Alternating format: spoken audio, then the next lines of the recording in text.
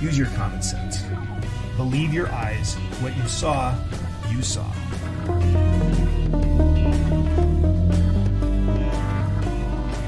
Proof beyond a reasonable doubt, it certainly is a high standard. It's the highest standard. It's a standard that the state has met here. And the state does not need to prove its case beyond all doubt. It does not need to prove its case beyond what I'll call an unreasonable doubt. Not required to prove beyond an unreasonable doubt. An unreasonable doubt is a doubt not based on common sense, but based on nonsense. And you're not required to accept nonsense. You're not required to accept the notion that after the defendant kneeling on Mr. Floyd for 9 minutes and 29 seconds in the dangerous prone position, handcuffed, restrained, pressing down on him, that after that, as he was writhing in pain and suffering, that's not even a use of force.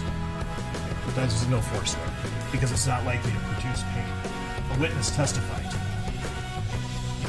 You're not required to believe something that just flies in the face of common sense, to believe that you would have to completely abandon all notion of common sense, not likely to produce pain. You don't have to accept someone who says that. You'd be better off asking the 9-year-old.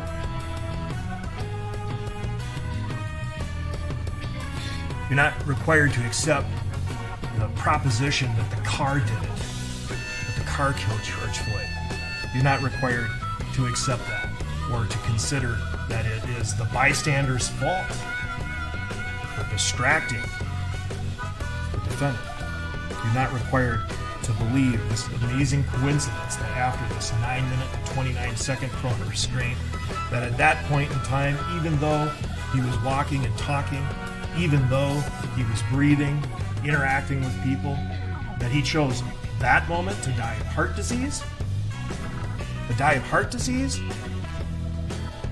Is that common sense or is that nonsense? Or that it was a drug overdose? You know that George Floyd struggled with drug addiction and drug use. You know that. You know he had developed that requires a tolerance. You know what the toxicology report says in terms of the levels, and you know what the testimony was about that. Die of a drug overdose. It's not common sense. That's nonsense. Believe your eyes. What you saw happen, happened. What the defendant did was not policing. What the defendant did was an assault. I'm going to discuss the law with you in a bit here. And explain, the court's already provided you some instructions on second-degree murder, and you know from the laws of this state, if you committed a certain level of assault, a felony level assault, and the person dies as a result of your assault, you're guilty of murder. It's as simple as that.